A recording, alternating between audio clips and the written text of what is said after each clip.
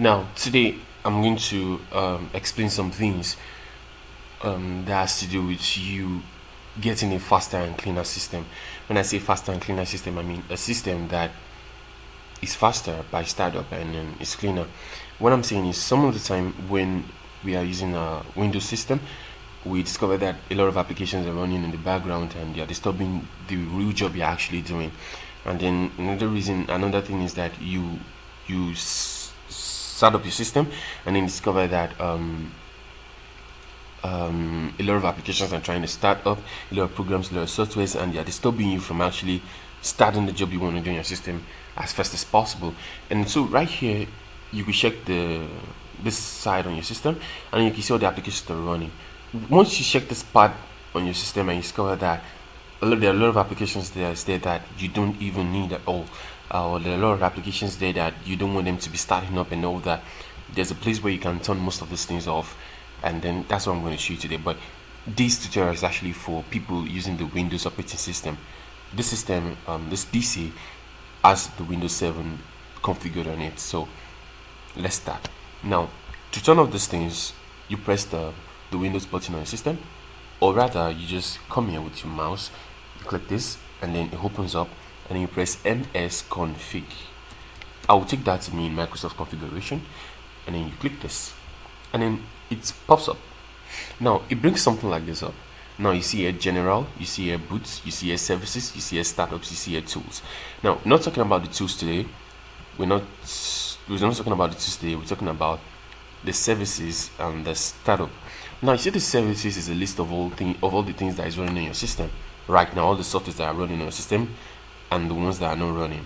Now, looking through this is actually, you have to be a little bit careful of knowing what to turn off in this part of your system and what you are not supposed to turn off. Now let's look at this. I use the AVG antivirus. So here are all the AVG right here is the AVG softwares, applications, and all that are running on my system.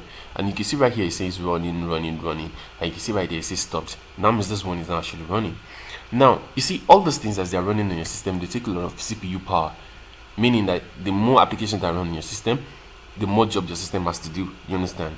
So sometimes you may want to turn off some things from running in your system, but the point is turning off a lot of now if you look right here, I turned up the Google update service on my system because it uses up a lot of data and a lot of internet data, and sometimes I don't have that much to give out, so I turn it off, and then it has been stopped, and that has been for a while. 2015, that's November 24th to November 2015. I turned it off since then, and you can imagine how much data that I would have saved by turning things like that off.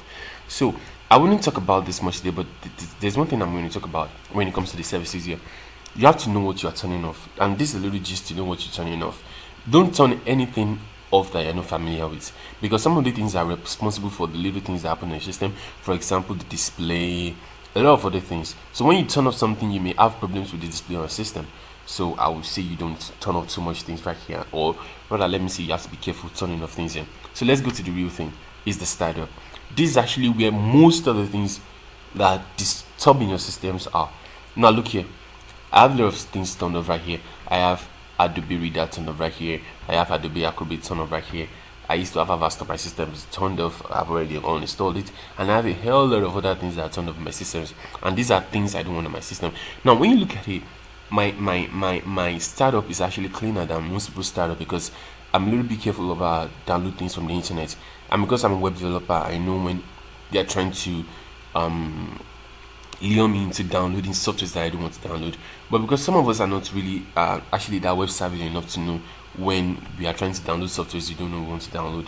So in case you've downloaded them, just come here to the startup and then look through them, look through their names, look through their manufacturers, and if you discover that you don't actually need any of these guys on your system, let me say guys, just come right here and then turn them off. By unmarking it, you've turned it off, and by marking it, you've turned it off. You turn it on. Let me say that again. By unmarking it, you turn it off, and by marking it, you turn it on. Now after unmarking, let me just do this. Let me turn the Adobe Reader back on. If I turn the Adobe Reader back on, to take the effect to my system, I have to click apply. Once I've clicked apply, that means my system already understands that it wants this thing to turn on whenever I want whenever I turn on my system, I want the Adobe Reader to also start up with my system. And then after I've done that, I click OK, and that is it. So with this, I think you know how to turn off a lot of applications in your system. You know how to turn off the startup and stuff like that. Maybe on a tutorial, which I'm not really sure, maybe it's going to be the next or something, I'm maybe going to teach you guys how to let that time come anyway. But I think you understand this now. Thank you.